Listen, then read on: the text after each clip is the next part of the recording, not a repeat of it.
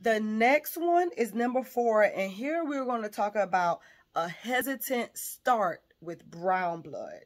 So when I say that, I mean sometimes we'll say, oh, my period is coming on and it's just trickling some brown blood and it may have an odor to it, and then hours pass or nothing happens and it doesn't come on really until the next day in this instance. Or it started off that morning with the brown blood and it may have a small mild odor, but hours later, or a day later, it comes on. That means we call that a hesitant start, because at the first start of seeing blood flow in your period, blood flow from your period, you should continue to see blood flow immediately.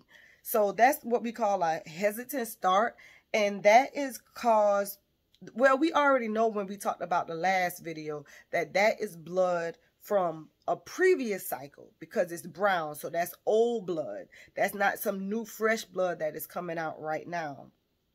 But that could be blood that is coming out first because it wasn't entirely cleared out from the last period. So when the cervix open up for your menses for this month, now that blood is the first blood to come out because it wasn't already cleared out, but it's been sitting in there for a month now. So now it has turned a little brown. So typically that's all that is when you have that hesitant start.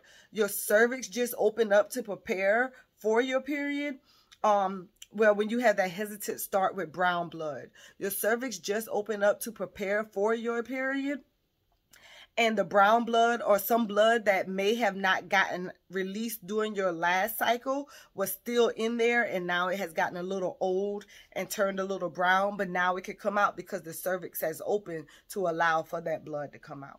So that's usually what happens with a hesitant start of brown blood. Is just your cervix is now open because your period is about to start. All of the things are going on in our body. The signal, this is signaling your arteries to open. This is signaling your cervix to open. This is signaling the endometrium to start slouching off. Everything, there are a lot of hormones in our body and our brain and our glands that are telling our body to prepare for period. And now that this specific thing has says cervix open, the brown blood is able to come out, and usually that's just from a previous cycle with that. So